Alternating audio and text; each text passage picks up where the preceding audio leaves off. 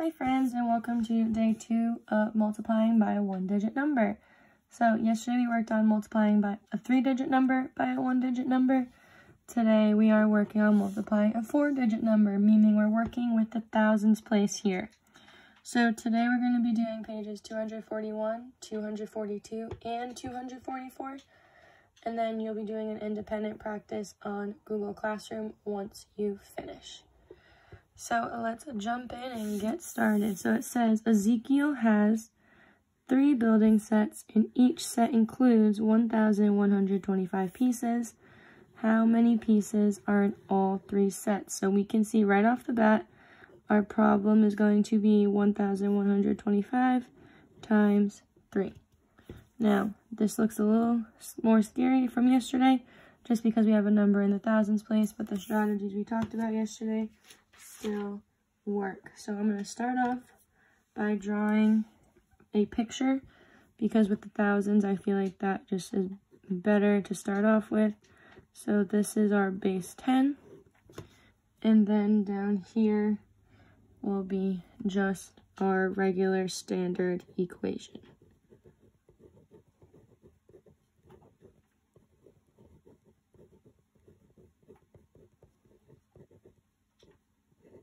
Okay, so base 10, obviously we're going to have our thousands block, so those are the bigger ones that you see in the classroom, the 3D ones. So we're going to have one of those for 3 times, so I'm just going to draw those first because we all know Miss Dion is a terrible drawer, so we're just going to make do with what we have. These are so bad. So these are our thousands cubes, so I'm just going to put a TH just so I know. And if you want, friends, you can just do the regular square and then put that inside, and that's totally fine too. And then in this, so we have 1,100, so then we're going to have one flat one. And I'm just going to label it an H so we can see the difference with our drawings so you don't get confused. And then we have 2 10s and 5 1s. So then you can go and count what we have. So we have 3 thousands plus 1, 2, 3 hundreds. Oh no, I'm going to run out of room. Plus 10, 20, 30, 40, 50, 60 tens. Plus 5, 10, 15 ones. So then you can just add those together. So we have 3,375 because we have this 10 that would bump up to the 7. And again, we can stack it if it helps you. So you can also set it up like this. This might be a little easier just because of the different place values we're seeing here. So then we have 0 plus 0 plus 0 plus 5, so it's 5. 6 plus 1 plus 0 plus 0 is 7. 3 plus 0 is 3.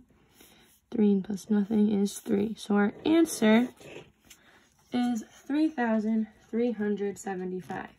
Now that's using the picture. But down here, we're going to talk about solving it using the expanded form idea that we talked about yesterday. So we're going to stack it like we saw at the end of yesterday's video. So 1,125 times 3.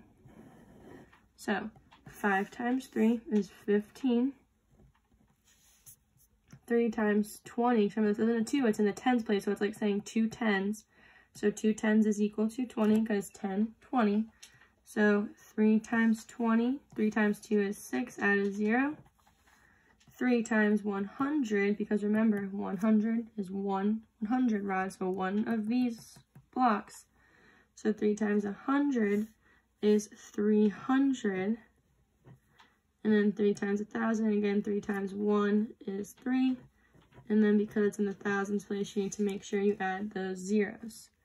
And again, you also could have done it like this: 1,000 plus 100 plus 20 plus 5, right, putting out an expanded form, and then just doing 3 times 1,000 plus 3 times 100 plus 3 times 20 plus 3 times 5.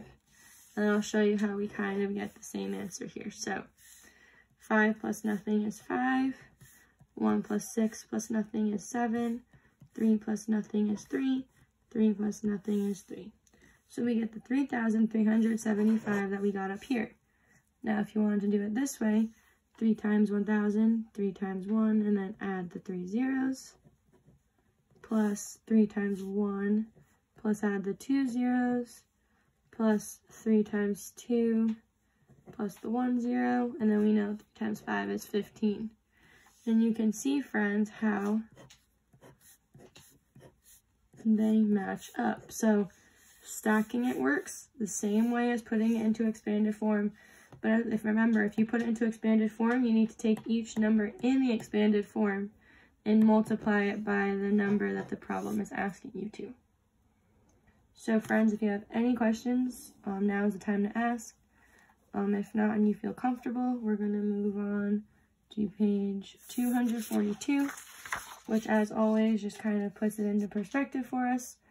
And it also talks about how we could do the bar model with the expanded form. To me, I think it's just easier to pull it out this way and not bother with the bar model for this one, just because it's an extra step that I really don't think you need. But if you do feel like it makes more sense to you, you're more than welcome to use this.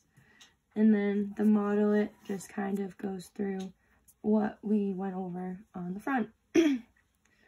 So if you don't have any questions, you're feeling okay, we're going to move on to page 244. So we're going to do these 3 problems, and then you are going to move on to your independent practice on Google Classroom. So on page 244, we have number 8, which is 5,342 times 4. Now for this one, I think it's best to do the expanded form, just because with the thousands place, it gets a little tricky with the drawing. So what I'm going to do is I'm going to break this 5,342 by place value. So I'm going to say 5,000 plus 300 plus 40 plus 2. Now we did this in the beginning of the year. Remember, we pull the 5, then we pull the 3, then we pull the 4, and then we pull the 2, and then we just keep them in their place values, because the 2's and the 1's, 10s, hundreds, thousands. So you got to make sure you have those same number of zeros. And then it's times 4. So that means every single one of these is going to be multiplied by 4. So we're going to have 4 times 5,000, 4 times 300, 4 times 40, and then 4 times 2. Then we just go and plug them in and then add them together. So 4 times 5 we know is 20, and then we're going to add those 3 zeros. This one doesn't count in it. We're going to still add those 3 zeros, plus 4 times 3 is 12, and then add the 2 zeros, plus, oops, I didn't need to do that, sorry friends. So 4 times 4 is 16, add the 0, plus 4 times 2, which we know is 8. So then you would just add them together. So it's 20,000 plus 1,200 plus 160 plus 8. I'm just going to line them up on the side of my paper to show my work for this, because all those zeros, I don't want to miss any. So I'm going to have 1,200, 160, and 8. So I have 0 plus 0 plus 0 plus 8, so 8. 6 plus nothing is 6. 2 plus 1 is 3. 1 plus nothing is 1. 2 plus nothing is 2. So we can say 5,342 times 4 is equal to 21,368. So again, friends, we just broke it apart by place value using the expanded form. This all right here is the expanded form. We went over it in the beginning of the year. You did it in 3rd grade last year. You probably did it in 2nd grade. This is just expanded form. And then we just have to remember to keep the number from the problem and multiply this number by each part of the expanded form, so each place value.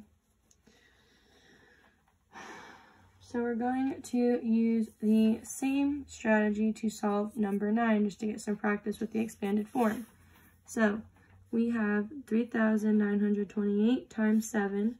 So again, I'm going to break apart my 3,928 into place value. So I have 3,000 plus 900 plus 20 plus 8, because I have an 8 in the ones, a 2 in the tens, a 9 in the hundreds, and a 3 in the thousands.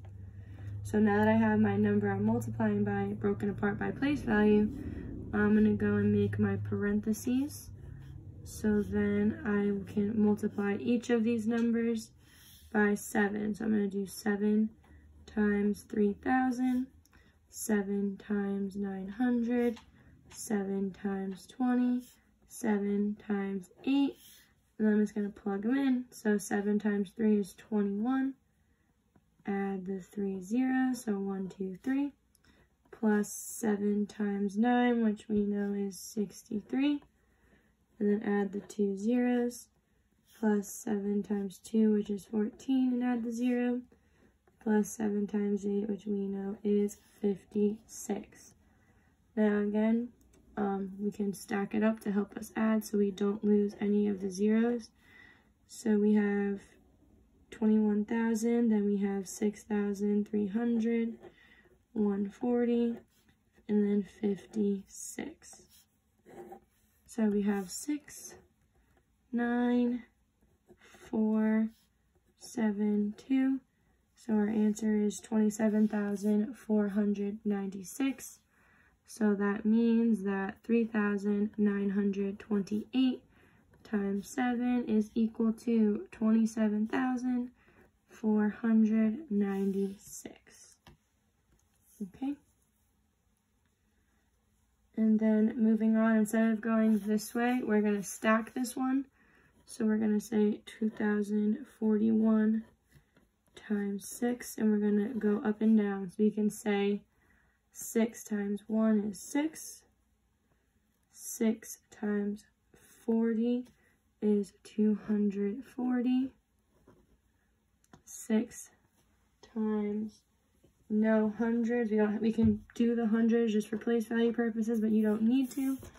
And then we have 6 times 2,000, which we know is 12. And then we need to add the 3 zeros to keep it in the thousands place here. And then we're just going to add them up this way. So we have 6 plus nothing, 4 plus nothing, 2 plus nothing, 2 plus nothing, and then 1 plus nothing. So our answer is 12,246. So if you look here, friends, these same numbers show up. So from here to here, if we set this one up this way, it would have matched up. It's just a matter of if you like it better this way or stacked like this. So then we can say 2,041 times 6 is equal to 12,246. Now, as you can see, friends, this strategy is the same as this one, just it's showing horizontally or vertically. So it is up to you what you prefer. These are both the same strategy, just stacked a different way. So it's up to you. If you have any questions, I'm in the Google Meet. If not, you are good to move on to your independent practice. You can find that on Google Classroom. It's called Lesson 11, Day 2, Independent Practice. So let me know if you need anything. I'm in the Meet. Happy math!